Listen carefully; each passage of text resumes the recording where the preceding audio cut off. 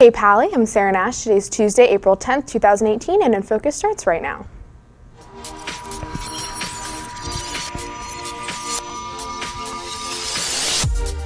Did you get stuck in the world's busiest airport over spring break? We'll tell you which airport took the honor and why. The quad will be all about Earth Day next week thanks to One Pally Club, and students around the country are talking about gun violence and what to do about it. One Pally publication is bringing the issue to their most recent issue. Welcome to InFocus. We've got a great show for you today. Let's get started with our daily pick. We'd like to thank Vivian Fang for sending today's daily pick our way. Send in a daily pick anytime simply by tweeting to us at Pally InFocus. Today's pick shows Henry Saul placing second in the 3200 Arcadia Track and Field Invitational last weekend. He's now fourth in the state for the 3200 meter. Vivian is a proud fan. Congrats, Henry.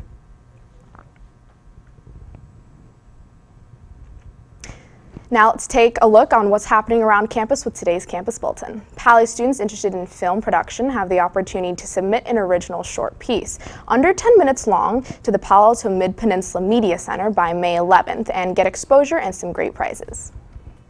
KPLY is holding an international music live show tomorrow, Wednesday, April 11th. There will be great music, some fun competition, and KPLY socks and stickers will be given away. The event is on the quad in front of the Student Center tomorrow at lunch.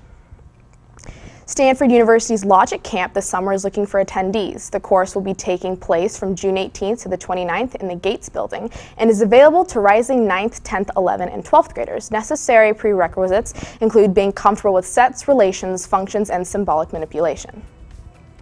Well, Pally Prom happens this Saturday at SF City Hall. Prom bus signups are live with a link on Schoology. Moving on now from what's going on around campus to what's happening in the world today, topping today's headlines. The governor of Arizona, Doug Ducey, announced yesterday that he will be deploying 338 National Guard troops to assist with security on the U.S.-Mexico border. Ducey is the second border state governor to answer President Trump's call to mobilize National Guard troops to help stop the flow of illegal immigrants. However, border arrests in 2017 reached their lowest point since 1971, with a report by the Department of Homeland Security calling the border more difficult to illegally cross today than ever before. Well, according to the Royal Canadian Mounted Police, the coroner misidentified two of the Humboldt Broncos hockey players that were involved in the fatal bus crash this weekend, holding their hockey team and coaching staff when they collided with a semi-truck. Xavier LaBelle, who was originally listed among the deceased, is actually alive, while Parker Tobin, who had been listed among the survivors, died as a result of the Friday collision. The world's busiest airport has been officially named, and it's Hartsfield-Jackson Atlanta International Airport in Atlanta, Georgia. According to preliminary 2017 travel data, Hartsfield-Jackson had nearly 104 million passengers passing through the airport last year. Beijing Capital International has long been ahead of Hartsfield-Jackson and has held the top two spots for 2 decades. Many viewers have pets that they adore, but on average, 1,423 abused animal cases are reported to the U.S. each year. Animal protection is the topic for this installment of Today in History.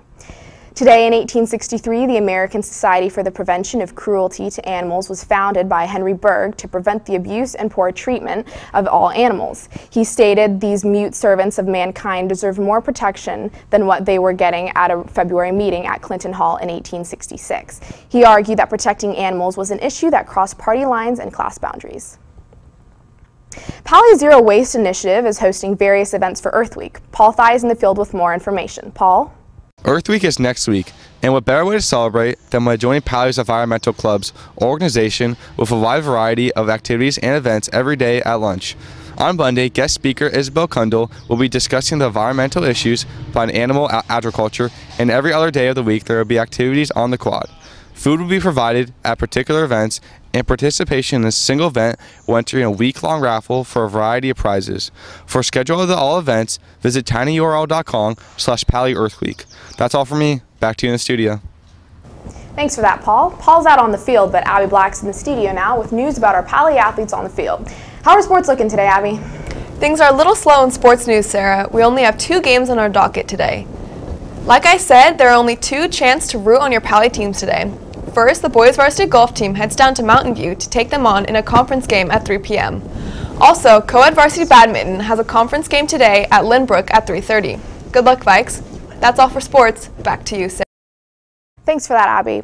The gun control and gun violence debate is all over the news. It's on TV and in papers and magazines. One Pally publication found a creative way to bring this debate to their pages. Anushka sits down with the editors in today's Campus Zoom. InFocus will be right back after this.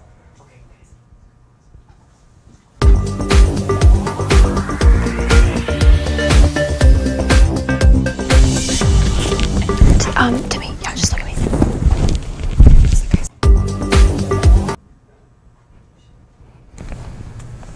Hi, I'm here with Julie Cornfield. Asha Gardius. from Verity Magazine. Thank you so much for joining us.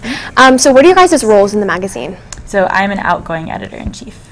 And I was a staff writer on the cover package, and I'm the current digital editor-in-chief. Cool. So for those of you guys who have caught the new issue, there's actually a hole in the magazine. So what, why did you guys decide to do that? So when we were assigning stories for this issue, it was about the time that the shooting at Marjory Stoneman Douglas happened. So we wanted our cover package to focus on the response to the shooting. And we wanted it to also have a Pally focus. So one of the cover stories in our magazine is about student activists at Pally and how they responded to the shooting. And then we also wanted to bring in the perspectives of students who are more pro-Second Amendment and who have more experience with guns. And in order to kind of bring those two stories together and make the cover package more cohesive, we had a whole brainstorming session where we came up with images and ideas for the cover itself. And the idea of a bullet hole kind of got tossed around. And our advisor, Mr. Candell, went to our printers and asked them if it would be possible to even put a hole in the magazine. And they were all about it. So Cool. So was there controversy between putting the hole or not putting the hole? everyone on our staff understands that the gravity of gun violence is just it's really intense. And we wanted to do our part to further the discussion about it.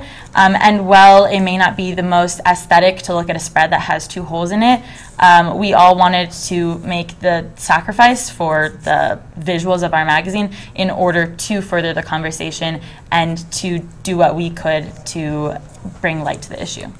So have you guys gotten any exposure from this? So there have been a couple of news media outlets that have contacted us, but I think the more interesting thing that happened was that we had a staff writer from Voice, Eddie Wing, post our cover on Reddit, and it ended up reaching the front page, and it got a bunch of upvotes and comments. So it was very interesting to see our message being spread and the response to it as well. Very cool. Do you have any message for Pally students? Well, we did have our own lockdown, and we experienced kind of a taste of the terror that comes with the threat of gun violence. It's very hard to understand the experience of Parkland students, so we want to do what we can to further the conversation. Great. Thank you for joining us. Back to you in the studio. Now it's time to get another piece of the puzzle as we see if we can figure out who this week's Guess Who staff member is. Today's clue is that her first job was at a Xerox at getting a wage of $25. Do you guys know who it is? Be sure to tweet your guesses to us at Pally InFocus. We'll feature the winning names on Friday when we get to meet our secret staff member. Now it's time to find out who our birthday boys and girls are for today. InFocus wishes a very happy birthday to Brianna Patino Ayala, Abi Bias, Anthony Shi, and Dougal Fraser. Well, that does it for today's episode. Be sure to visit our website to check out old episodes, check the bulletin, or to send us an email. Till next time, have a great day, Pally.